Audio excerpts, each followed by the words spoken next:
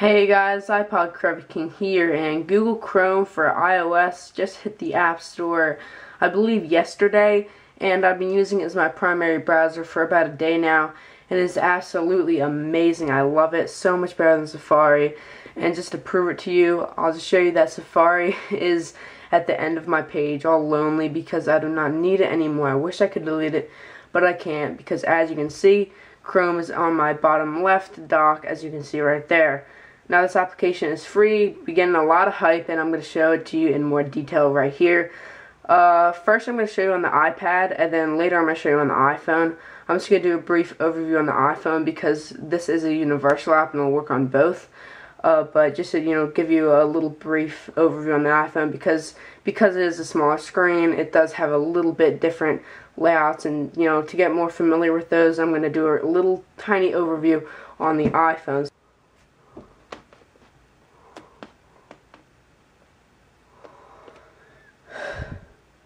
So beginning on the iPad, we're going to open the application up right here. And as you can see, I already have a web page open. I'm just going to close that. But as you can see, if I open a new tab, it looks basically like exactly, at least on the iPad, Chrome for your desktop computer. You have that really nice bar up here. It just works and it loads awesomely. And it just is so much better than Safari in pretty much every aspect. Here we have our most visited page, which basically, our last visit websites that, you may visit. I'm just going to click Amazon, and as you can see, it loads up so much quicker than Safari. Awesome, zoomed, really smooth, scrolls pretty much exactly like Safari. Maybe, if not, smoother because it's just like that. But you can reload the page here. We have some options, forward, back, reload. We have our tab manager, which, like I said, Chrome on the computer, you can have unlimited web pages or pages. As you can see, I just click clear, and then once you get to the end, as many as you want, just keep clicking in, and to manage them, you can just scroll through them like there. Sorry. As you can see, it works beautifully, pretty much no bugs at all with that. And if I want to exit all of them, just keep pressing this, X, X, X, X, X, and it'll just delete all of them. So that is always nice. The tabs is definitely one of my favorite features about this application because it was one of my favorite features on the computer.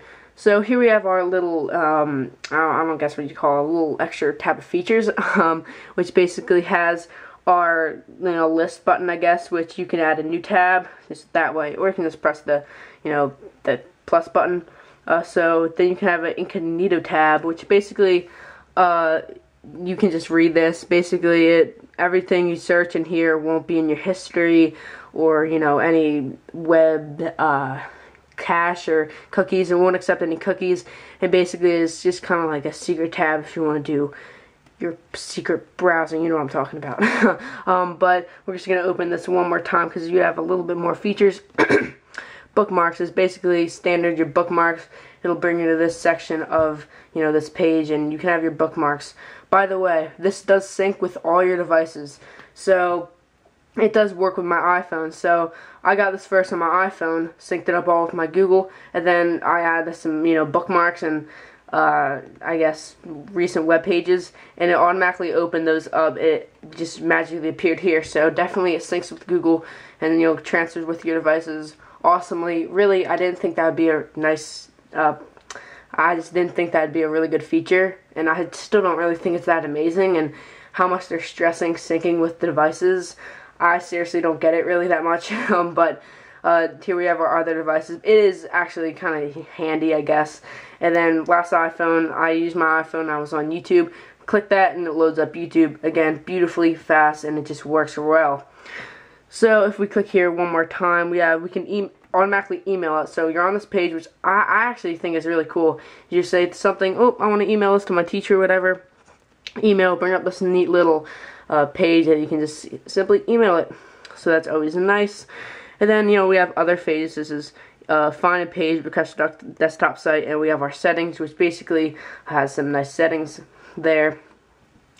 Now this is really, I really like this part. Now I'm always fascinated with dictation, whether it be Dragon Dictation, other apps in the App Store.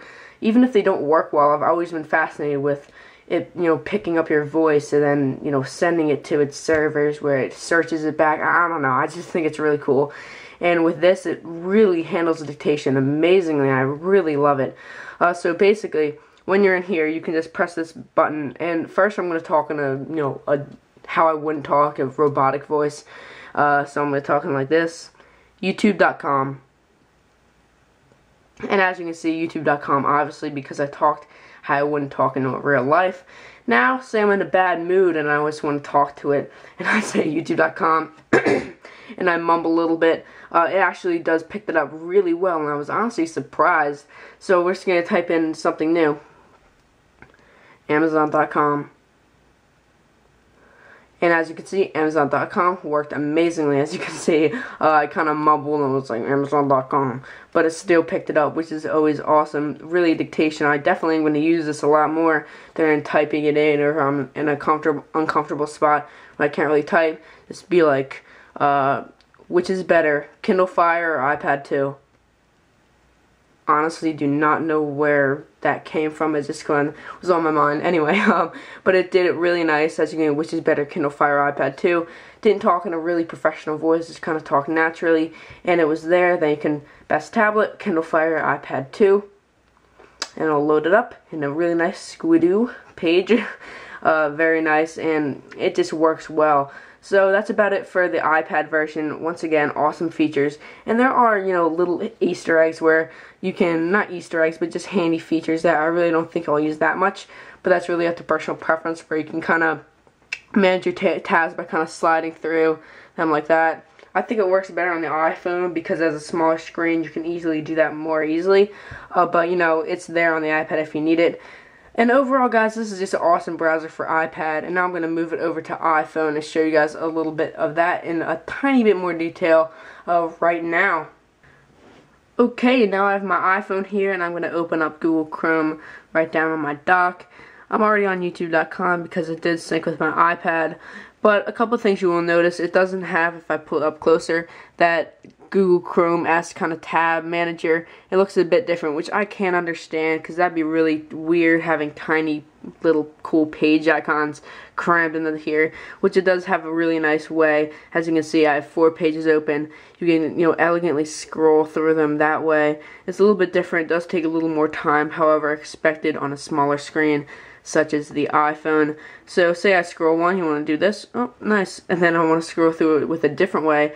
I can, like I said, with the iPad, you can kind of scroll through, as you can see, it has a nice animation. So through that, scroll through that, scroll through that, and like I said, it doesn't work 100% well because some of the page, just the page doesn't work with it as well because, it may think you're going to scroll this way, but that's not Google Chrome's fault, that's simply the web page's fault. So, same features, like I said, up here you can have a nice incognito tab, new tab, other devices, and if I was on a different page, you'd have more options. And that's basically nice. One thing I did forget to mention on the iPad version is it's kind of expected with Google Chrome, which I didn't really need to mention it. But if you just the URL and the actual Google search is really combined. So say I just want to type in Apple, you know what, I'm just going to use dictation. Apple. And I do Apple. I didn't actually, excuse me, I have a lot of stuff in my throat today. But as you can see, Apple, I didn't say the .com because it didn't actually launch to Apple's website. I just did a Google search for Apple, which is always nice. I really do like that they're combined together. Makes it a very nice, seamless, and it just looks good, for experience. But that's really about it. I mean, it works well. You can have different pages. I mean, basically the layout is a bit different, but if you use the iPad version, it takes a little bit of time to get used to the iPhone, but that's expected with a smaller screen, like I said. One other feature, you can kind of swipe to close all tabs right here, which is always nice, and then you can add a new tab fresh from start. So that's about it for my review of Google Chrome for iOS. If you enjoyed the video, please like it and subscribe up above. That will let you know when I post a new video. That's about it, guys. I'm Paul, and I'll catch you guys in the next one.